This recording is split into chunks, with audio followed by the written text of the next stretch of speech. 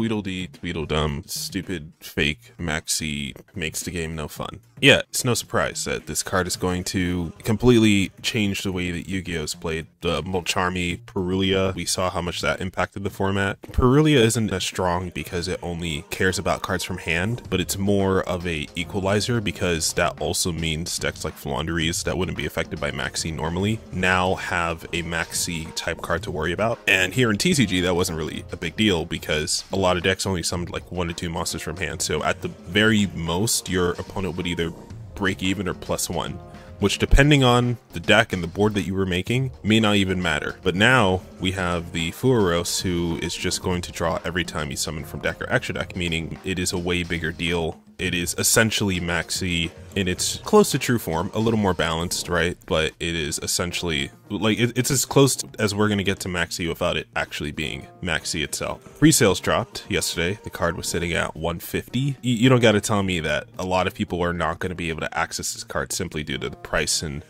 its rarity distribution alone. If you're a budget player, or if you're someone who still wants to play in this format using a deck that you either already own or that you're planning to pick up once Rage of the Abyss comes out, then you may want to know the different kind of ways that you can play around the Mulcharmies and Furos to be exact, right? Because Furos is going to be the one that's more of a threat. Purulia was kind of more optional.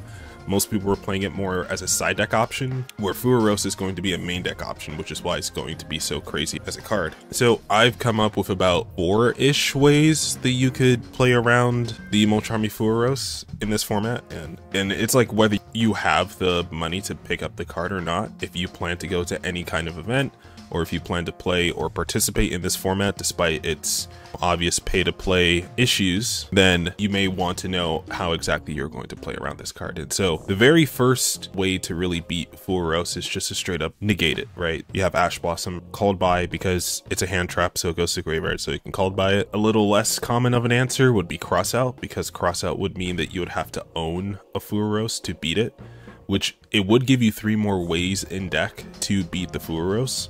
But it also means like you'd have to put 150, or when the set drops and the card may hit maybe closer to 120 to 140, it's still going to be like too much for some people to drop on a single card. So Crossout is kind of like, if you can pick up at least one, I would suggest Crossout, because there's going to be more hand traps in the format other than Furos. But if you can stop the Furos, trade 1 for 1 with the Furos, then now they're down to 4 cards in hand, and it's 1 less hand trap you have to worry about. And you also don't have to worry about them drawing like 6-7 cards during your turn just because you needed to summon from the extra deck to play. The final option, which I don't know how common this one is going to be, but I still think I should mention it just because it works, is Gamma.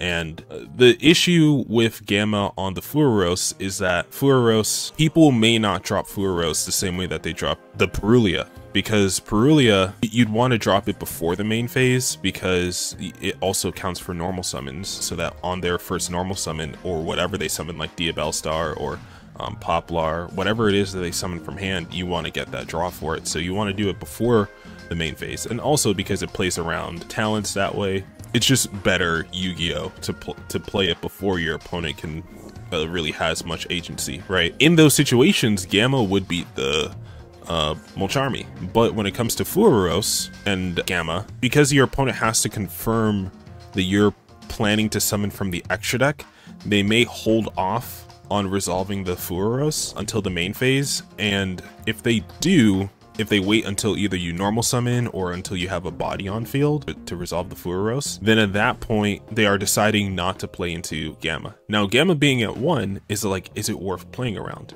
So what's kind of like the risk reward of playing around Gamma compared to not playing around Gamma? Well, depending on the kind of deck you play, if you play a synchro deck and your opponent Mulcharmies you and you can resolve Gamma, you could then make a Visas and Ritara to search Vanadium Reframing, and now not only have you gotten rid of 1 card out of their hand, but you actually went +1 searching the Vanadium Reframing to have an extra counter trap, an extra provision against whatever your opponent may do. So if you're playing a deck that plays synchros anyway, I think this may be a good way to just build off of what your deck can already do. And the second option would be Ciphering Lord Omega. And so Omega would be really good because Omega can nab another card out of their hand by banishing itself, meaning that because they resolved or tried to resolve Furos early, you just got rid of 2 cards in their hand.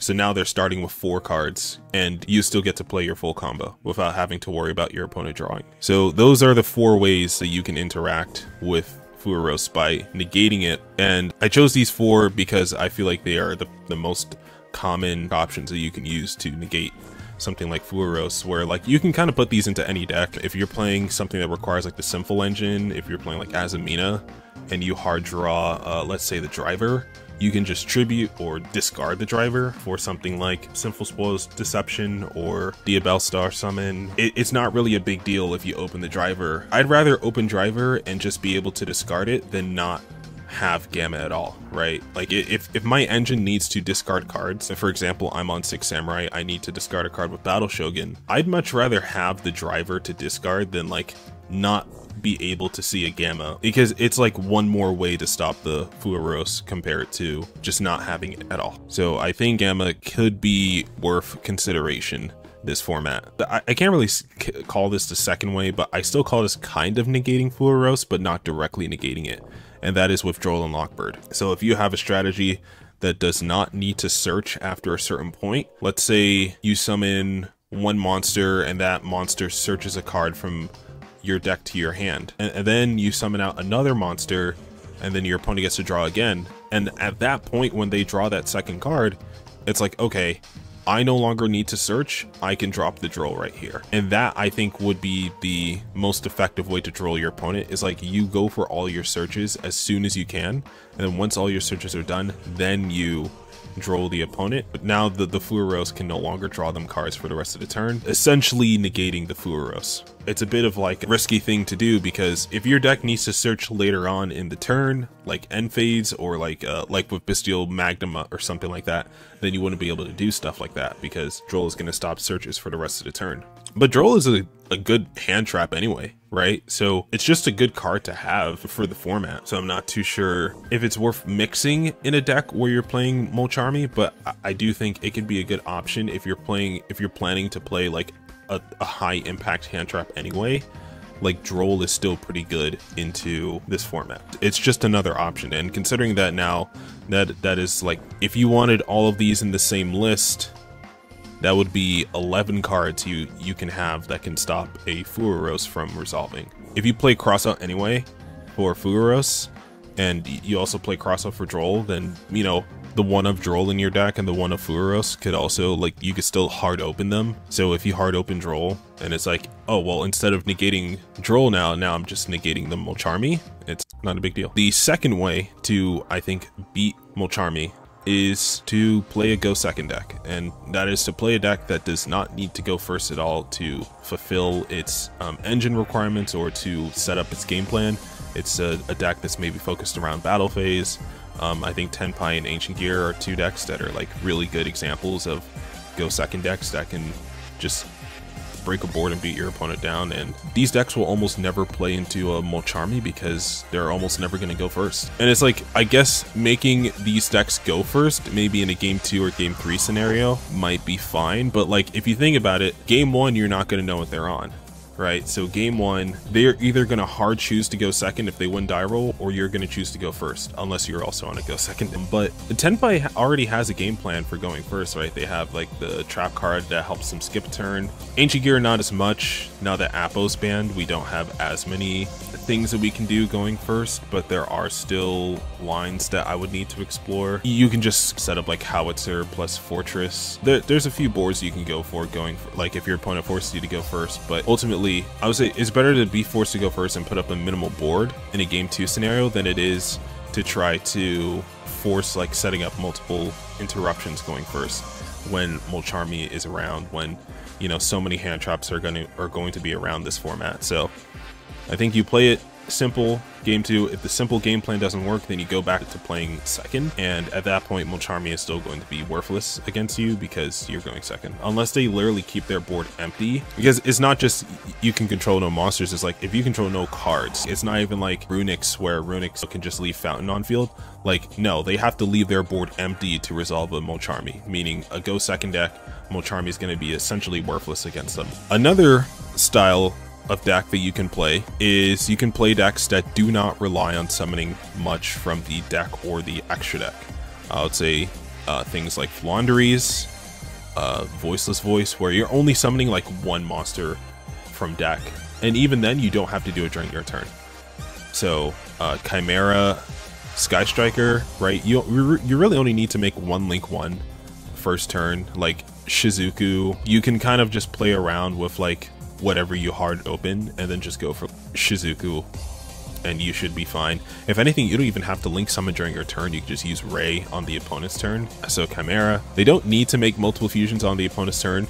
If you can just grab Chimera Fusion, go into the first Chimera King and then add the Chimera Fusion back.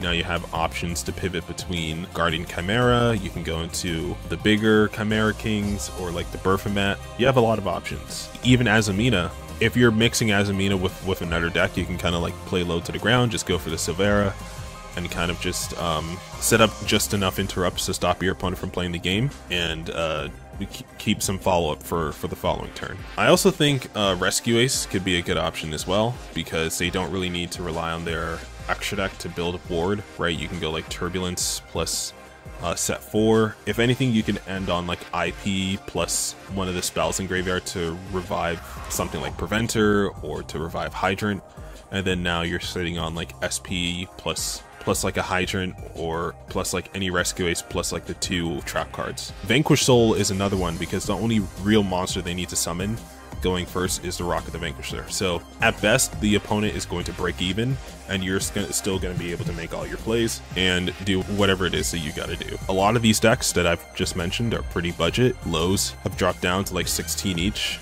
and she's the most expensive thing in the deck. So if low is that cheap, you can grab a whole Voiceless Core for under like $100. I would say it's like tier 2-ish. It's not even rogue. It definitely is tiered. It definitely is still like meta viable. I know I just mentioned some Go Second decks a minute ago, but I think the third way to play around a Mulcharmy that is resolved before the main phase, and there's a reason why your opponent may want to resolve before main phase, and that's to play around talents, right? So you show them that you're on talents, they may not resolve during main phase, but by resolving before the main phase, then you can heat wave them. So if they resolve the Mulcharmy too early, you can heat wave them, and then now they kind of just wasted a card from hand, and you kind of just trade one for one. They go for a turn, they can't summon anything. I mean, they could probably like set something or whatever. Heat wave would be a pretty effective way of like giving yourself another turn free from your opponent's deck's strategy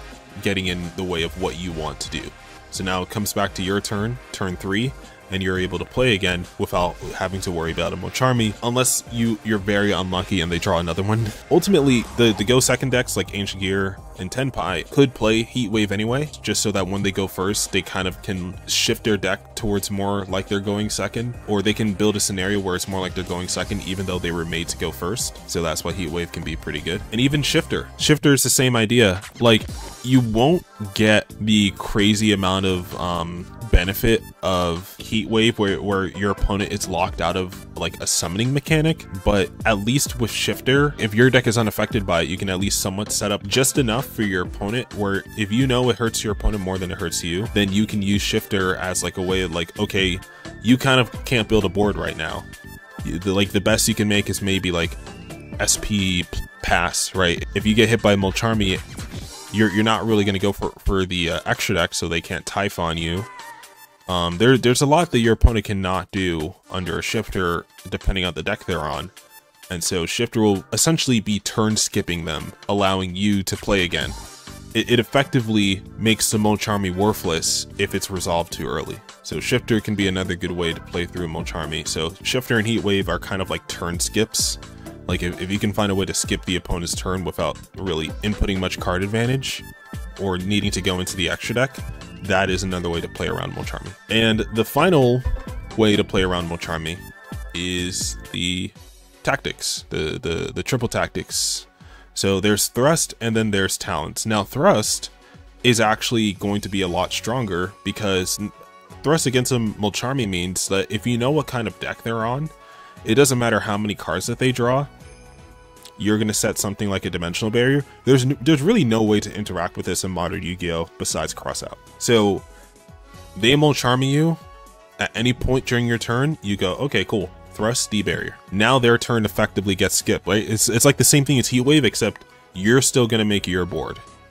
Because if it's a game 1 scenario, you don't know what deck they're on, and you know that they're probably not on board breakers unless it's a go second deck. So if they're on a go second deck, then sure, they may be maining some board breakers, but even then, if depending on what kind of board you made, you may be able to play around some of those board breakers, but they will not be playing around a dimensional barrier. So that's what makes Thrust so strong.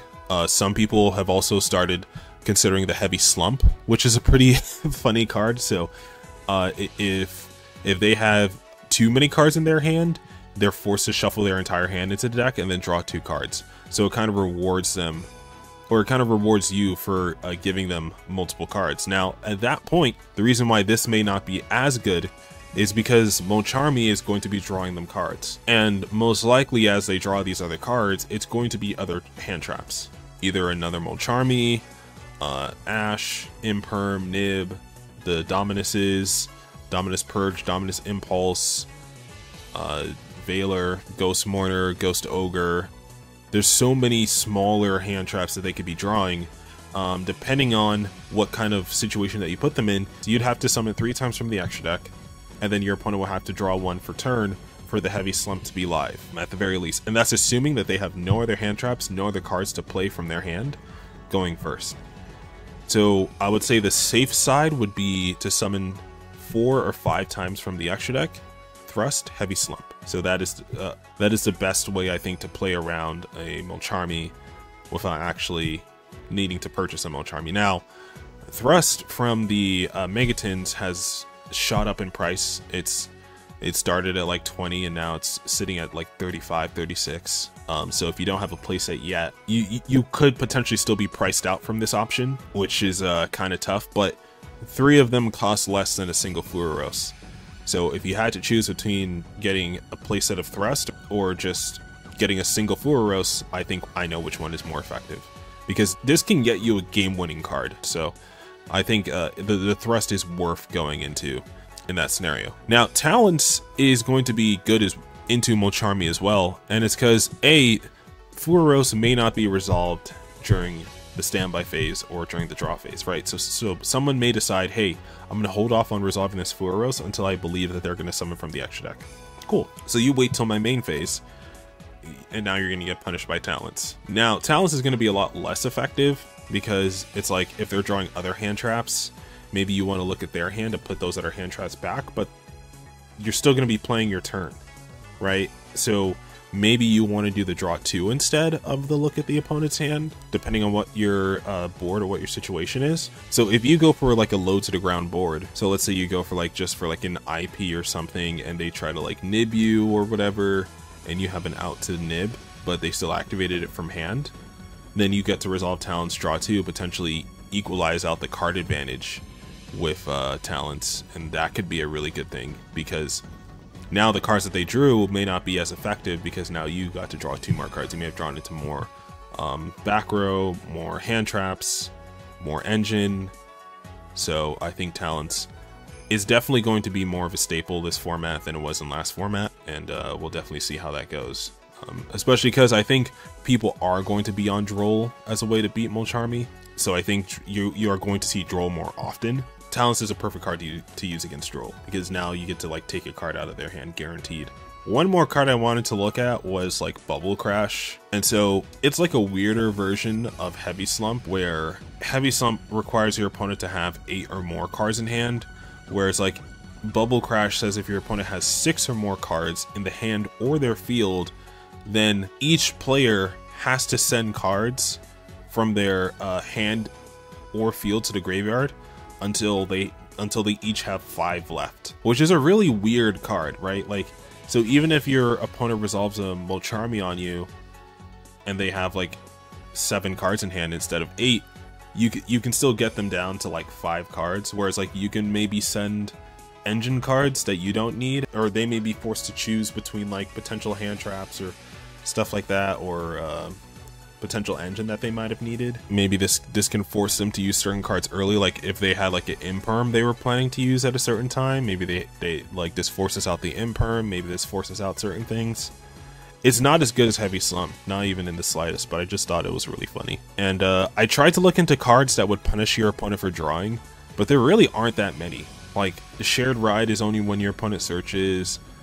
A lot of things only work when your opponent searches a card, like Thunder King Ryo, Colossus. Those are all based around your opponent adding a card from deck to hand, not by drawing. Trickstar Licorice is like the only one I could see that like punishes your opponent for drawing a card.